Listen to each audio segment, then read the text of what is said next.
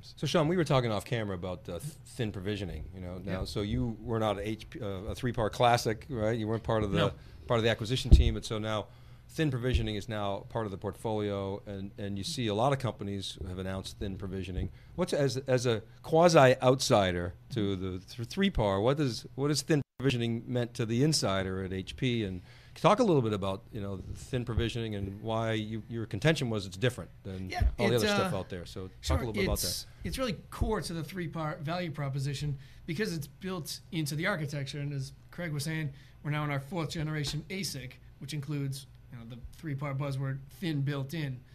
And that's the difference, is that it is built in, it is native to the architecture, versus where it's bolted on and sometimes called a feature. Well, my guess is it's not always that well used. 3-par, almost every customer uses it because that's kind of why they bought it. And we guarantee that, hey, give us a chance. We'll guarantee you're going to save at least 50% in your storage, or we'll actually buy the rest. That's a little bit conservative to us. We usually do better.